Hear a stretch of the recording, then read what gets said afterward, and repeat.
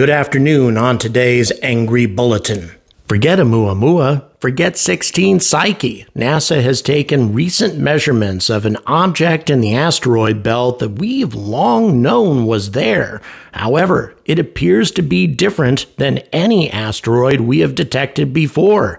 Radically different. So much so that if it is some sort of alien artifact, that would make it less bizarre than other explanations. All of this and more coming at you on the Angry Astronaut right now.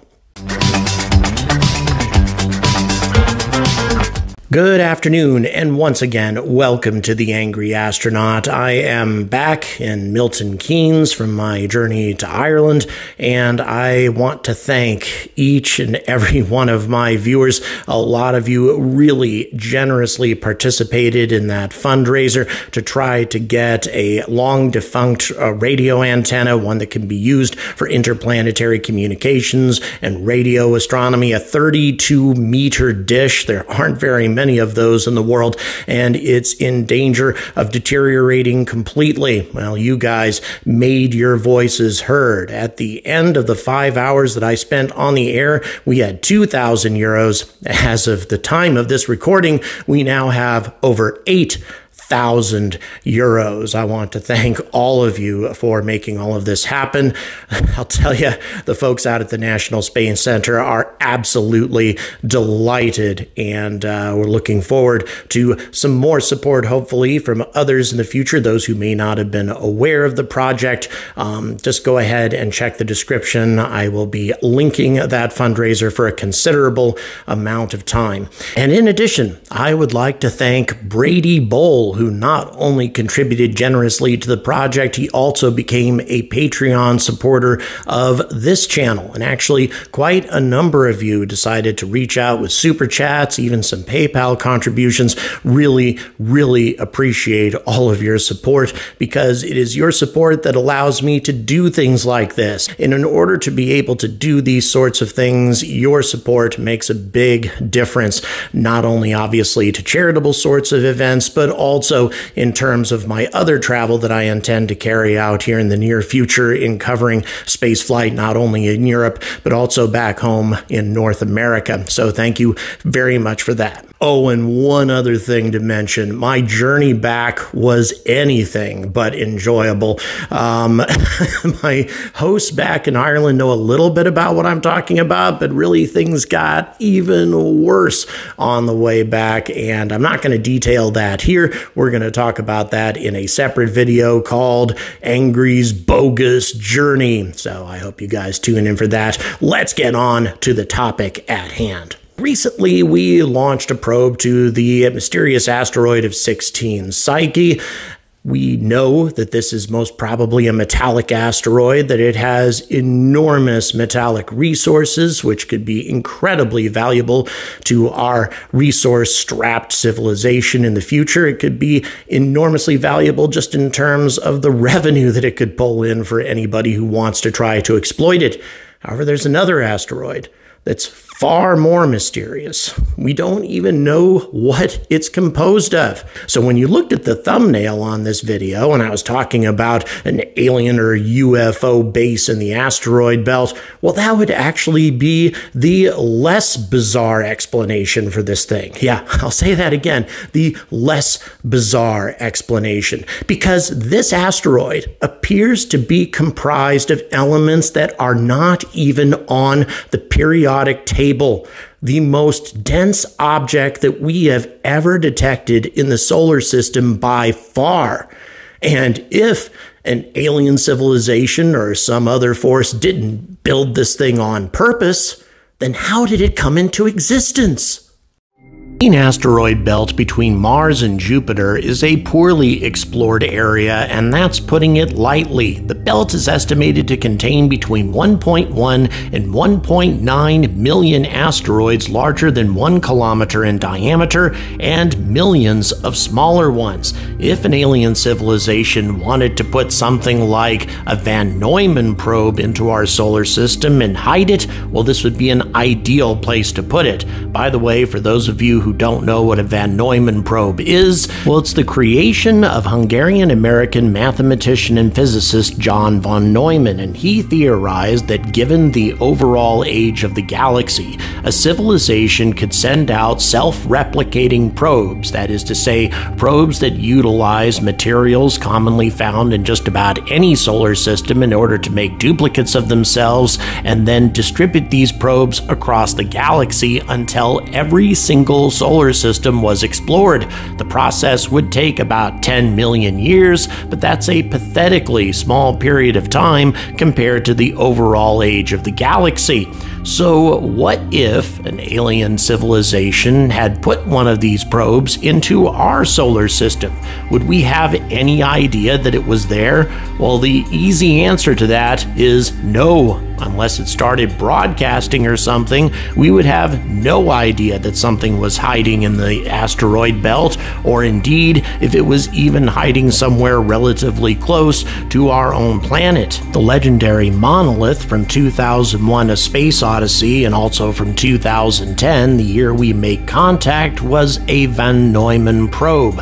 However, the object that we've observed in the asteroid belt doesn't seem to be a Van Neumann probe, or at least it doesn't appear to be a kind of object that would have that sort of functionality.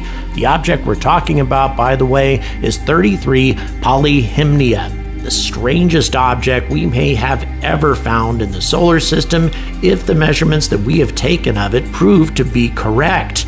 Now, it is not a very large object. We're talking about 55 kilometers in diameter by 54 kilometers, so fairly spherical. In other words, nothing like the asteroid that you're looking at right now. Once again, we don't know a great deal about its shape or its appearance because we've only observed it on radar. We really can't get a good look at it otherwise. Now, the orbit of this object is also very strange. Most asteroids in the asteroid belt have fairly circular or elliptical orbits. This one is highly irregular indeed. In fact, there are times that this asteroid passes within 0.894 astronomical units from Earth, much closer than many main belt asteroids come to our planet. But here's the weirdest thing about this object. Based on the gravitational influence that it has on nearby bodies, this thing weighs an insane amount considering its size. Once again, a little over 54 kilometers in diameter. However, the estimated mass is over 6,000 trillion metric tons. Now, if we take the average density of something that small that weighs that much, and we come up with some insane measurements, we're talking about 75 grams per cubic centimeter. By way of comparison, lead weighs approximately 11 grams per cubic centimeter. If you were to have a baseball comprised of the material that 33 Polyhymnia seems to be made out of, it would weigh more than a 2-year-old child. Now, full disclosure, the easiest explanation for all of these bizarre things about this asteroid, and the researchers who made these measurements admit this themselves, that the readings may simply be wrong. However, just how wrong are they supposed to be? Because the densest object on our own planet, an element called osmium, is 22.59 grams per cubic centimeter, less than 1/3 of what this asteroid appears to be made out of. Exactly how far off were we with our measurements? And if we were that far off, do we have to remeasure the densities and weights of every other asteroid we've detected? Well, recently, a team of physicists from the University of Arizona decided that instead of taking the attitude of, if an item does not appear in our records, it does not exist, they would instead explore the possibility of elements existing that were heavier than osmium. Now, in theory, something with that many protons in its nucleus should be so unstable that it couldn't exist. However, they explored the possible stability of really dense elements and came up with what's called an island of nuclear stability at about the 164 proton level. So at that level, it would have a density of somewhere between 36 and 68.4 grams per cubic centimeter, a range that approaches the expected value for the asteroid Polyhymnia. As their model used the charge distribution in the atomic nucleus as one of its inputs, it could be extended to simulate still more exotic substances, including alpha matter, a condensate composed entirely of isolated helium nuclei or alpha particles. The idea that some asteroids may be composed of materials unknown on Earth is motivating for space miners, one would think, that would be looking to exploit the precious metals. You've heard of the element unobtainium? Well, interestingly enough, Jan Rafalski, I think I pronounced that right, who headed up the team from University of Arizona, also used those terms. Even if we were off by 50% with our measurements of this particular object, it still suggests that it is made up, at least in part, of elements that do not exist on our periodic table of elements. Elements that would certainly be incredibly valuable to future asteroid miners.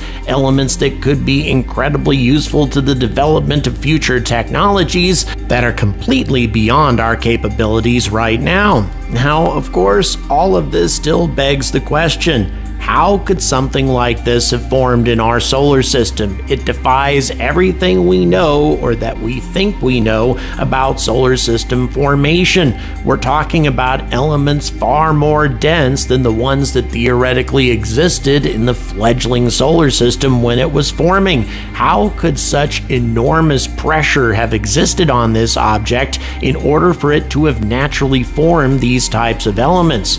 Well, perhaps because it didn't come from the solar system in the first place. We know that dwarf stars, for example, or white dwarfs, are made up of extremely dense substances, as are neutron stars, and they tend to experience some violent events. What if a piece of a dwarf star or a piece of a neutron star were to find itself in our solar system by chance, perhaps thrown off by some sort of cataclysmic explosion or collision in the past?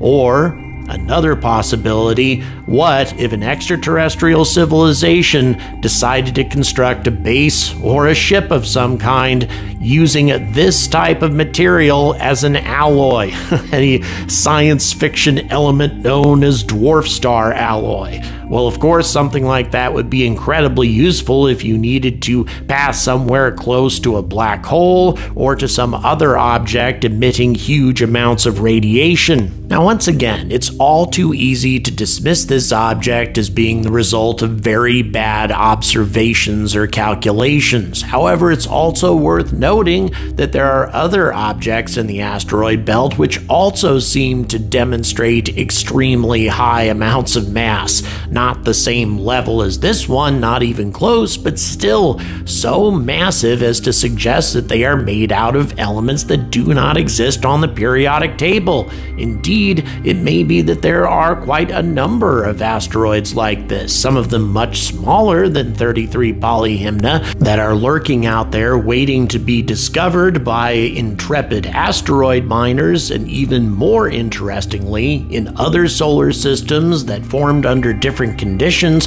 we might find even more unique elements that could prove to be insanely valuable. Perhaps the future predicted in the movie Avatar is not so strange after all. Thank you very much for watching. Please like, please subscribe, please check the description for various ways to support this content, and as always, stay angry about space.